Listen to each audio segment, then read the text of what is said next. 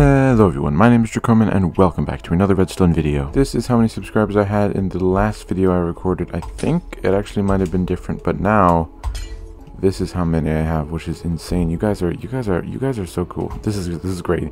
We're moving up so fast. I'm really proud of all of you. And just I'm very thankful to all of you. But anyways, these are my socials. Join my Discord server, which is in the description. Obviously that's the most important thing. But anyways, today we are going to be creating so today we are going to be creating the fastest Elytra launcher that we can create, which is going to be quite exciting, and hopefully it actually turns out fast. I actually forgot to throw the paper itself in. Perfect. Alrighty, let's go ahead and get into this video and go ahead and start it. So first things first, we're obviously going to need some pistons, slime, some redstone stuff, and of course an elytra. Also, I'm pretty sure it's pronounced elytra, but I just pronounce it, I don't know why I pronounce it elytra, because I'm pretty sure in my brain it's pronounced elytra, but I just say elytra. It just comes out more naturally. Anyways, that was a weird side tangent. Let's go ahead and start building this. So obviously we want to make this survival friendly, so I think we're going to do something like this, and then, oh wait, no. If we just did this, or better yet, if we did something like this. Wait, no, we'd have to like branch it out like this. So this will actually be quite an interesting build. So what would happen if we did something like this and then stood at this point here? So we just walked forward, stood here, and then press this button.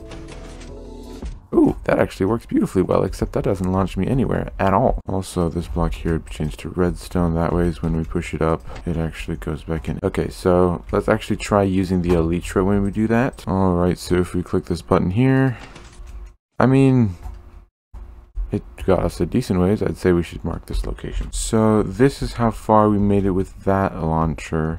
And I suppose this video is probably going to be more about how far we can launch it, not necessarily how high we can launch it.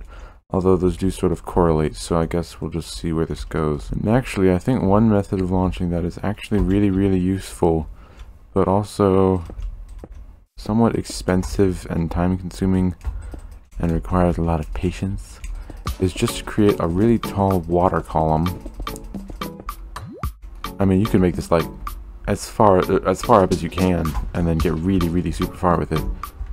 Which I suppose we'll have to now that I've mentioned it. Yeah, I'm pretty sure we're going to go farther than that one we did. And now all we have to do is fill this thing up with kelp. I'm pretty sure that all this seaweed is going to get me to the top. In all likelihood, at least. Now this will be quite the spectacle. Unfortunately, I can't really see the seaweed though. But if we break this...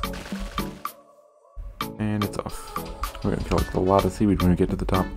But if we go ahead and put some soul sand right at the bottom, hopefully I have enough bubbles before I reach the top, because this is going to be quite a long ways to travel. Alright, so I do have these, so when I turn back to creative we can see how far I've traveled. In fact, I'm pretty sure I'll travel probably far enough that I won't even be able to see where it is anymore. But let's go ahead and test this out. Oh, I'm not supposed to use soul, am I? Rookie mistake. Oh, yeah, that's the one. That's the one. Okay. Now let's get back to survival. Alright, so... oh gosh. If we go in here, it's kind of scary. If we go in here, we should be able to get to the top. It's extremely far away. And see how far we can fly. I may not have enough bubbles for this. Oh wait, no, I'm in a bubble column. Oh, I can breathe fine. Yeah, rookie mistake. Oh, look at this. We can see how far we got.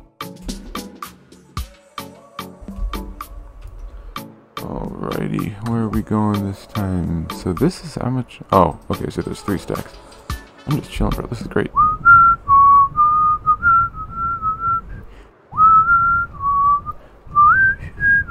Alright, trying to stay in a straight line as much as I can, and it looks like we were about to land here.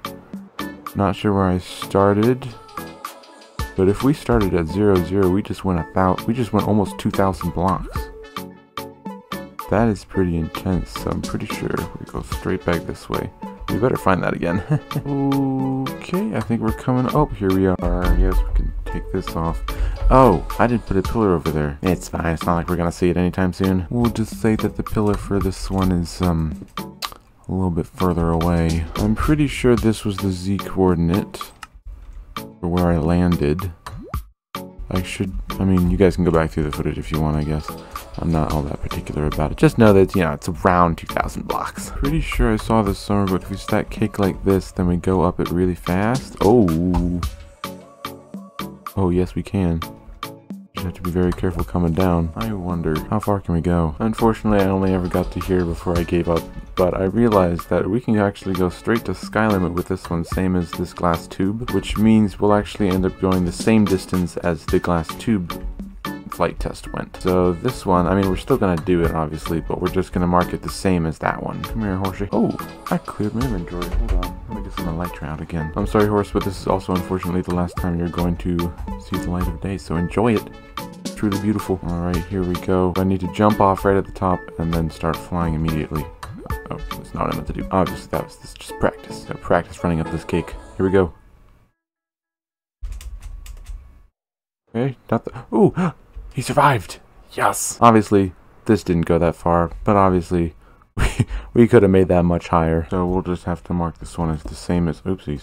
Wrong button. I've been playing Minecraft for how many years? Oh gosh. We'll just have to mark this one as the same as the other one there. For the next one I'm going to do, you guys might recognize what I'm actually going to end up doing by the materials in my hands. And if you can't, maybe you can now. Alright, using this setup here, if we stand in the middle of this water that is flowing outwards away from me, if you guys can't tell, and we click this button here, I believe we should see that we go quite a ways with our Elytra here. Might be a little loud at first, but we'll not quite get as high as we did with that one. So let's up the ante a little bit. Basically, all I did was just double stacked everything. So if we go ahead and click this button now, there's a significant more amount of TNT in here. Oh my gosh. Okay. Yeah, we just blasted straight past build limit. This deserves a video of its own. In which case we could build this much higher and get much further. Hello, sir. I think I'm going to save that for an actual different video. So, this here is going to have to wait for later.